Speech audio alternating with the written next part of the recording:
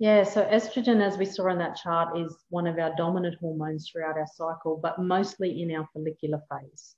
So estrogen starts to rise from the beginning of our cycle, and it'll continue to rise and do a peak just before ovulation. Estrogen is the hormone that influences the cervix most. It influences the cervix to produce cervical mucus, which is key and very vital to keeping sperm alive. If you're trying to conceive, estrogen is so important to produce good quality cervical mucus.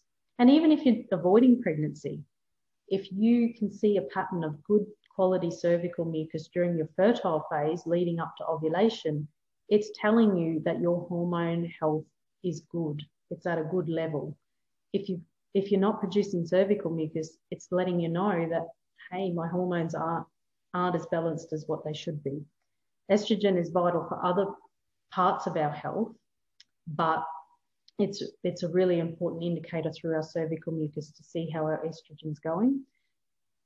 Estrogen also, as it peaks, as it rises, it's the hormone that sends a signal back to the brain to produce another hormone called luteinizing hormone, or LH. LH is needed to trigger ovulation. So the follicle's growing, it's getting ready. If we don't have an LH surge, ovulation won't happen. So estrogen also plays a role in healthy ovulation. So healthy ovulation, healthy cervical mucus, healthy hormones, estrogen's good stuff.